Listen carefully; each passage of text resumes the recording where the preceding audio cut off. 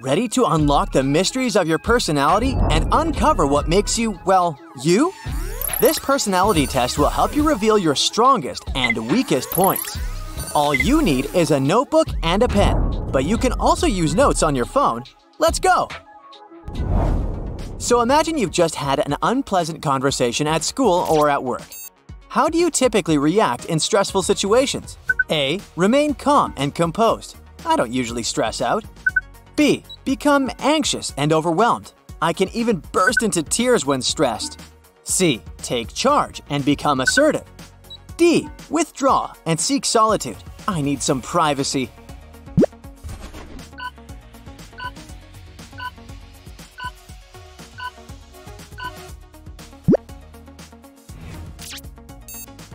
How do you prefer to spend your free time?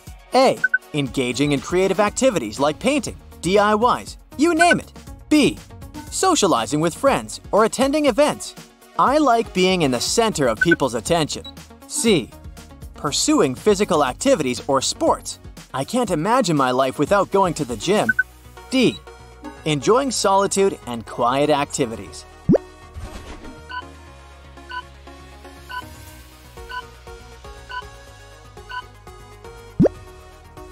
Picture it. You gotta make a super important decision. When making it, what would you rely on the most? A. Logic and reasoning. B. Gut instinct or intuition. I trust my senses. They never fail. C. Seeking advice from others. They might have experienced something similar, so they can help. D. Considering my past experiences.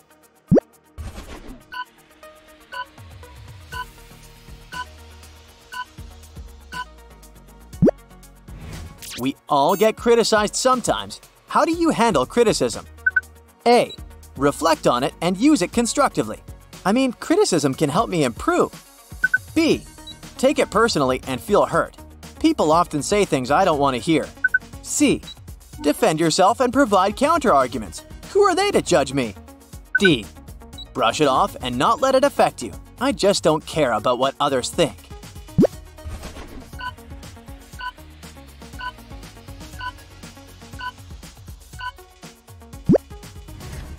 How would you describe your approach to work or tasks? A. Detail-oriented and organized. B. Flexible and adaptable. C. Competitive and goal-oriented. D. Independent and self-motivated.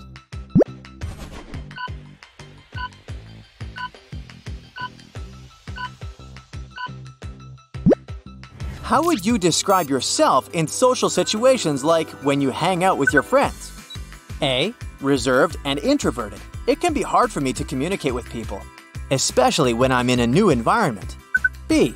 Outgoing and extroverted. I'm the soul of the party. C. Assertive and confident.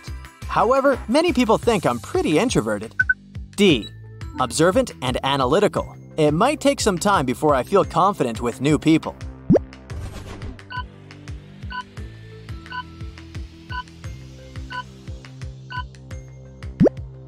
How do you handle unexpected changes or disruptions to your plans? A. Adapt quickly and find alternative solutions. B. Feel frustrated and struggle to adjust. C. Take charge and lead others through the changes. D. Analyze the situation before deciding on the next steps.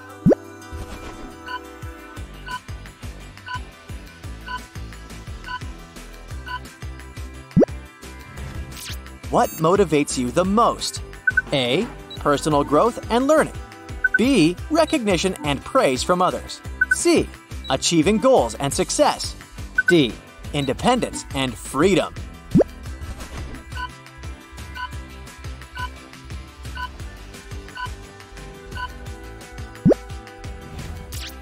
How do you prefer to communicate with others? A. In writing, e.g., emails or texts. Phone calls terrify me. B. Face-to-face conversations. There's nothing better than looking into someone's eyes. C. Phone calls or video chats. This way you can look into people's eyes without leaving your bedroom. D. It depends on the situation or person.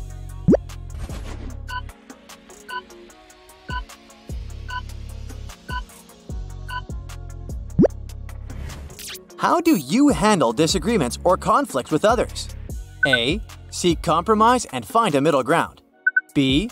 Avoid confrontation and try to keep the peace. I can't stand conflict. C.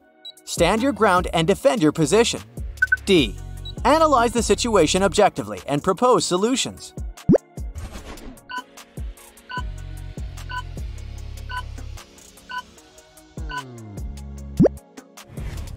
When starting a new project, how do you typically approach it? A. Create a detailed plan and follow it step by step. B. Dive right in and figure things out along the way. C. Set clear goals and deadlines to stay on track. D.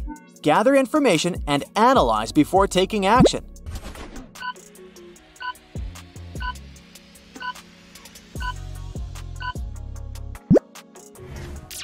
How do you prefer to learn new things? A. Reading books or articles. B. Hands-on experience and trial and error. C. Attending workshops or classes. D. Observing others or receiving instructions.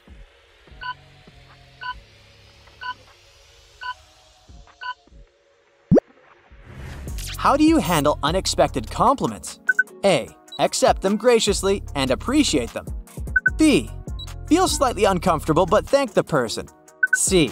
Brush them off and downplay their significance. D. Analyze the intention behind the compliment.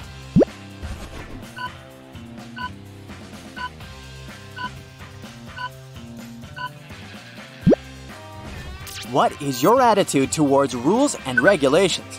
A. They're important for maintaining order. B. They can be restrictive and should be flexible. C. They're necessary for fair competition. D. They should be questioned and revised if necessary.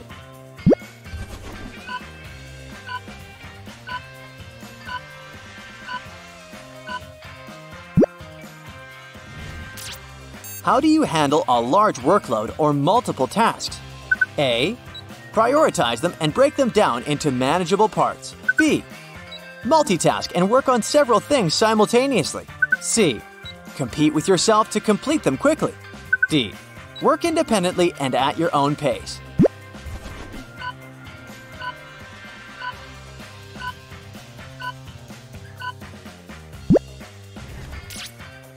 How do you handle failure or setbacks? A. Analyze what went wrong and learn from it. B. Feel disappointed but move on quickly. C. Take it personally and dwell on it for some time. D. View it as an opportunity to try a different approach.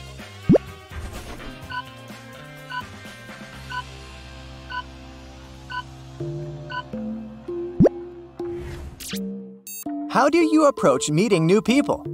A. Observe and listen before actively participating. B. Eagerly introduce yourself and initiate conversations. C. Take charge and lead the conversation. D. Engage in small talk and find common ground.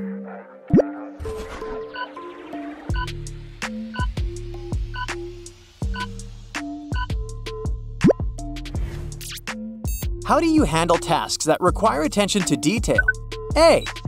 Enjoy them and find satisfaction in precision. B. Find them tedious, but complete them diligently. C. Delegate them to others if possible. D. Prefer tasks that involve big-picture thinking.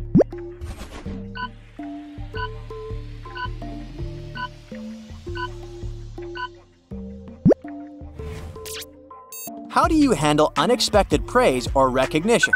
A. Appreciate it but remain humble. B. Feel proud and share it with others. After all, I deserve it. C. Use it as motivation to achieve even more. D. Analyze the motives behind the praise. Did they really mean to praise me?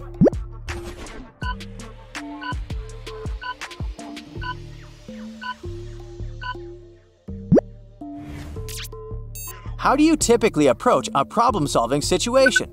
A. Analyze the situation and gather information first. B. Trust your instincts and make quick decisions. C. Seek input from others and collaborate on solutions. D. Break the problem down into smaller parts.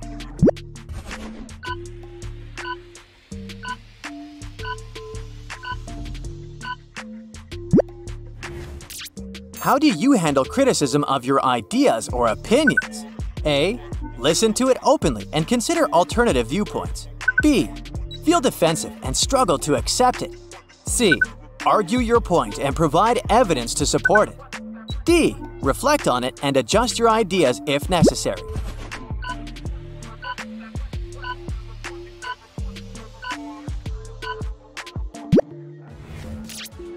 How do you handle being in the spotlight or at the center of attention?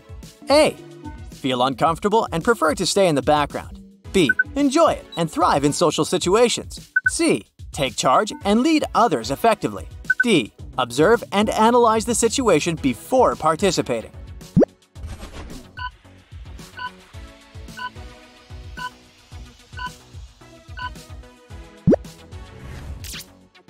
How do you participate planning for the future? A. Create detailed plans and set specific goals. B. Keep your options open and go with the flow. C. Set ambitious goals and work hard to achieve them. D. Analyze different scenarios and prepare accordingly.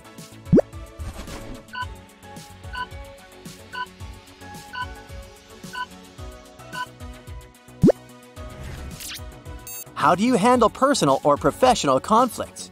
A. Seek resolution through open communication and compromise. B. Avoid confrontation and hope the issue resolves itself. C. Assert yourself and fight for what you believe is right. D. Analyze the situation objectively before deciding on action.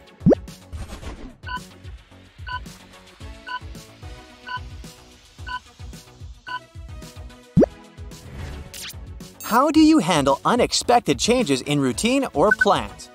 A. Adapt quickly and find alternative solutions. B. Feel frustrated and struggle to adjust.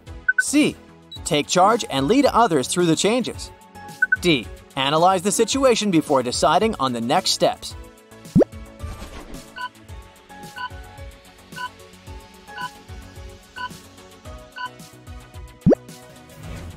Once you've completed the personality test, assign points to each answer as follows. A equals 1 point. B equals 2 points. C equals 3 points. 4 equals 4 points. So sum up all the points to see your total score. If you've got 25 to 50 points, it means you're reserved and introverted. You're a deep thinker and have a rich inner world. While you may not seek out social interactions, you can form deep and meaningful connections with others once you feel comfortable and trust has been established.